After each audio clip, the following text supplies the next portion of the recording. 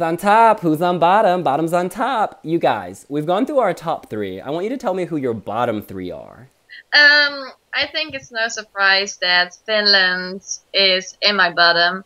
I mean, those guys, they're probably sweethearts, but the song itself is just awful. I can't even say it's a song because it's just screaming and smashing on the drums and I don't know what else, but it's so awful and terrible, horrible, ugh. Denmark is also one of my least favorites. And I remember when we were filming the video when the Danish winner was announced. And I said, oh, I hate Denmark, but it's probably because I'm so furious right now that the other acts didn't win. But no, it's not because of that. It's just because it's a horrible song. I hate it. I don't know what it is. It looks awful. I just can't like it. So I don't want to see him in the finals this year. And the other one is the United Kingdom. Last year, Molly was my favorite. She was my number one. But this year, I don't know what they did. They definitely don't want to win. I think the video clip is good. It really looks good, like they want to win. But if you put on the music itself, it's like, huh? Oh my god, no. Are they sending this to Eurovision? Is this a joke? But no, it wasn't a joke. So now it's my bottom. I'm going to say amen to what you said about the UK. But Denmark, I need to challenge you. It's not that bad. Like, it's not a winner. I'll give you that. It's not a top 10, but it's quite catchy. And it kind of grows on you if you listen to it like 90 times like I've done. It's like, and they're very, you know, they look like a band. Like, I know they just met recently for Dance Melody Grand Prix, but their photos look great. I feel cohesion. Oh my god, all the shade. Well, I like them. I think I'm not like in love with the song, but I don't think that it's as bad as everybody thinks it is. I think a lot of people hold a lot of grudges in the Eurovision community because of Angadagard and everybody loving Suitcase. I didn't. But I always thought that it was a good song. It'll get to the final. It's not as good as A Friend in London were, but it's the same kind of thing, and people will vote for it at the end of the day. It'll probably be like bottom, well, in 20 to 27 in the final, but I can't see it not making the final at this point. I think it could be Denmark's first non-qualifier in a long time. I don't think, honestly, people are raving about Suitcase, but even if Suitcase had won, I think that would be in danger of not qualifying. Their selection was quite weak this year, I thought, and I thought they just wanted to make sure that they weren't winning next year after the budget overruns and everything. Yeah, so I think they just sent this as just a stopgap, that it's kind of credible, it's not a joke, but I don't think it's going to light any fires. I think it's staying in the semis. Well, speaking of fires, Chris, who are you burning in your bottom three? So, once again, Finland are in my bottom three. I just can't get on board with the song. Full respect to the guys, but just not for me. This one is going to be controversial. I know it is. But Israel are in my bottom three. No. See what I mean? I just really hate it. I like the song to begin with. I like the first 30 seconds. And then it just nosedives and crashes and burns. It's just terrible. It feels like something that Turkey... It feels a bit like Shake It Up, Shake a Rim from 2007, but worse. And for some reason done by the Israeli entry this year. He can't sell it. I have a feeling that it'll be really bad live and really cringeworthy. Oh just my not god. for me. Y'all, the first 30 seconds, it's just the opposite for me. I thought the first 30 seconds, I was like, what's going on? And then I was like, ooh, this is setting up something amazing. Like, in the moment it switches, because it's kind of like 3 songs in one, I'll give you that. But by the time it's at the 3rd song, which is when it really takes off, I am just jamming. I am feeling it. And he's got charisma. Like, 16, I know he looks 40, but 16, he's got the charisma, the swagger. I like the story of him being some girl pissing him off, and he's got to go find new love, and so he's a golden boy. I just love it. It makes me happy. No. Yeah, and we need something like that this year. And it's kind of self-aware at the same time without being a joke, because the whole thing where he's like, oh, gotta stop 3 minutes. And like, just, the whole song is really good. It shouldn't work, but it does. No, it's just really cringeworthy. It just reminds me of like a Donny Montel, where it's just that level of cringe all about it, and I just can't deal with it. I just can't. Anyway. Wait, Denise needs to have her say. Yeah. Denise. No, it's amazing. He has an incredible voice, and I especially love the dance moves. The fact where he's, I'm a golden boy with the arms. I really like that part. And I keep singing that song all day. I drive my family crazy with it. So, no. I think it toes the line between like the crazy Eurovision that turns people off and the crazy Eurovision people love, and it's just on the love side. So it's interesting enough without being alienating. Yeah.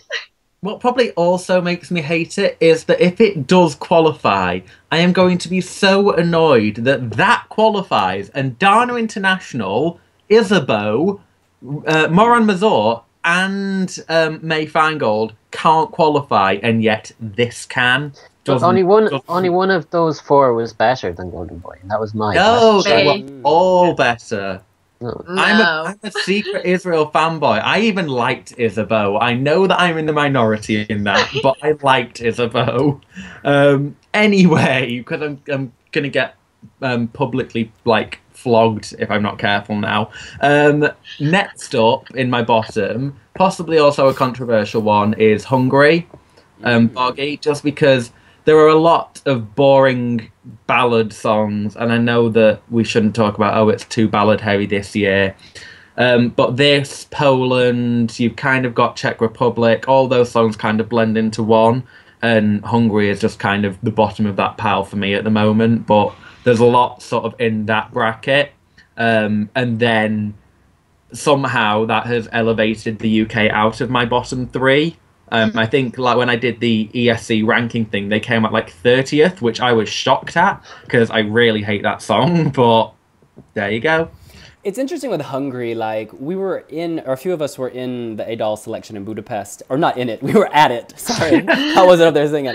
And like she emerged as our favorite after the rehearsals, because like live, you feel something, like I almost feel like she believes what she's singing, and like it was something in the air and it made us like it. But then I see the video and I see the replay and it doesn't have the same connection for me. Something's lost. So yeah, I totally feel you. Anyways, Porrick. Yeah, my bottom three is easy. Finland, as everybody has already discussed. Moldova, because it is just an awful song that should never have been let out of the noughties. And San Marino, yeah, which belongs in the 80s. Now, Anita and Michele, whatever his name is, Michele, they're very likable. Does that not save the song for you? No. No, it's like Ralph Siegel, he's getting worse and worse as the years go by nearly. I don't know what to say about the song.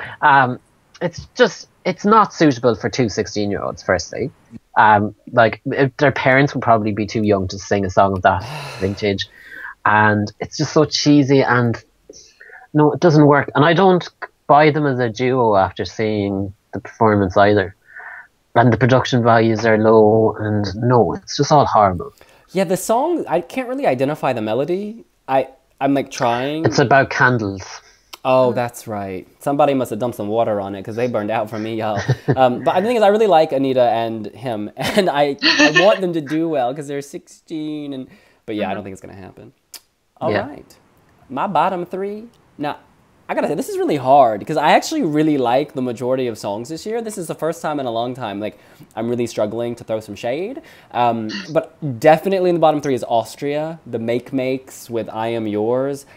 I just don't get it. It sounds like a cheap version of Coldplay's The Scientist. Like, they tried to make it bluesier. It just doesn't work. I feel like they also need to take a shower. There's something about them on stage that looks a little dirty. And, like, I ain't got nothing against Hobo. Because, y'all, I come from a... Yeah, I ain't got nothing about Hobo. But I don't like their look, the sound. It puts me off. I find it really boring. Like, the second and third minute is okay, but the first minute needs to go. It's like, get me to minute 2, and then we can talk. I'm not actually going to put Finland in my bottom 3. Maybe my bottom 5 or 6. But yeah, I'm hoping that maybe when they actually like add, I don't know, another minute and a half to their song, there might be some progression. You really want to listen to this song 1.5 minutes more than it already is? Maybe they'll put in a really nice silent bridge with guitars. I think the UK is still in my bottom 3. I really want to like it because I watched the video again, and I think the 2 performers, like, they have some sort of charm. Like, I want them to do well, but like the song just, I feel like it's beneath them. It's like, if we had given them something else, maybe they would have like soared. And finally, probably Moldova. Yeah.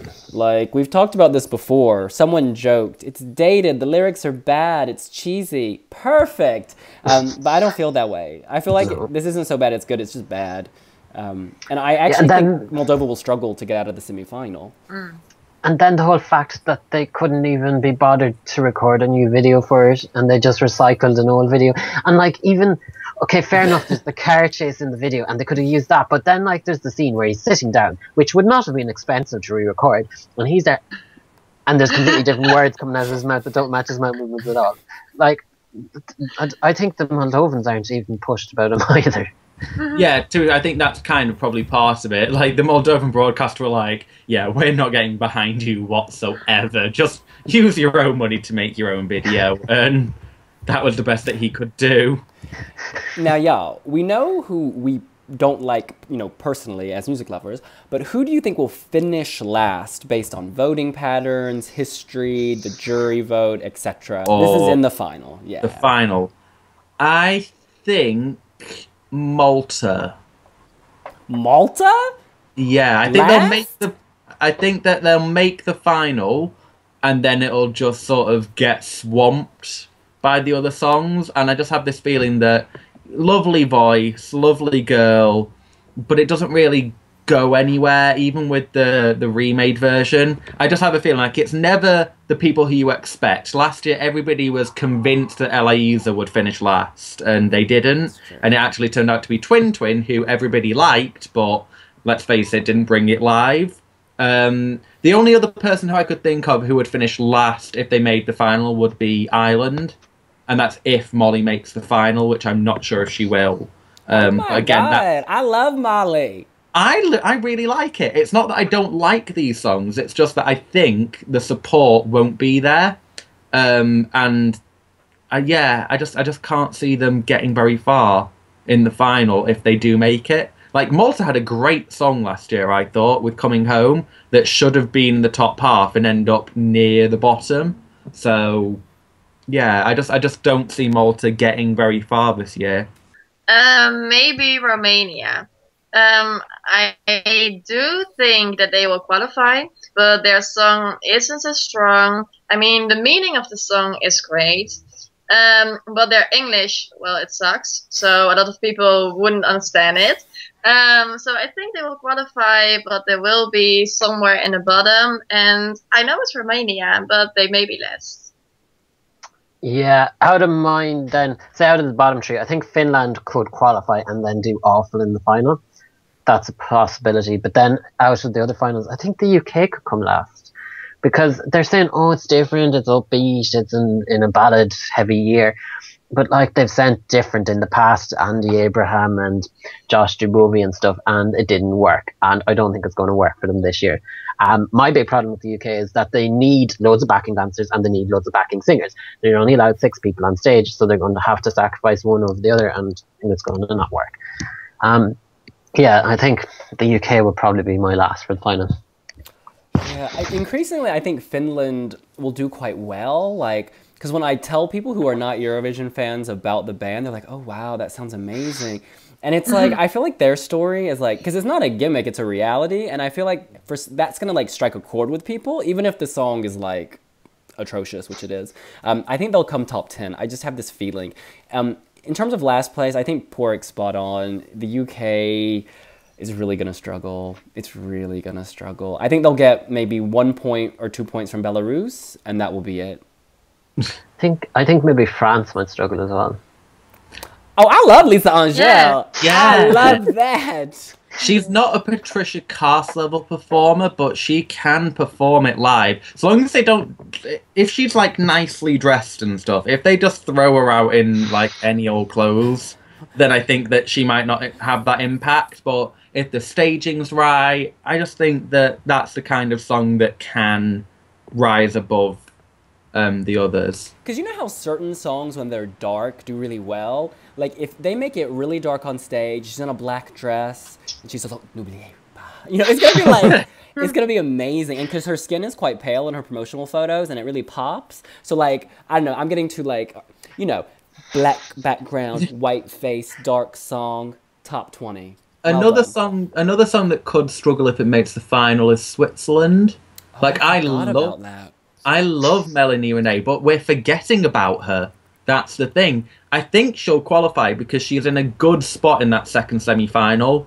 Like, she's in the second half, and she's only got Monica from Poland as the only other kind of slower female-led song, because the only other ones are Maria, Aminata, and Maria, who are obviously a duo but female vocalist. I think she'll qualify from that, but then it's Switzerland, and they came last with what's the face in 2000? Yeah, and again we're talking the comparisons with 2011 so much could happen again.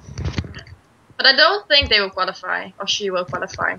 I've made a list for myself with songs that I think will qualify from the second semifinal, and it's a really hard semifinal, so I don't think she will be in it. I see. I've got a clear top 10 in that second, and she is in it. So well, fortunately, our YouTube fans and subscribers can watch that video separately, which is coming soon. As for now, that's what we think about the bottom. What do you think? Let us know here on wiwibloggs and on YouTube at wiwi.tv. See you later. Bye. Bye.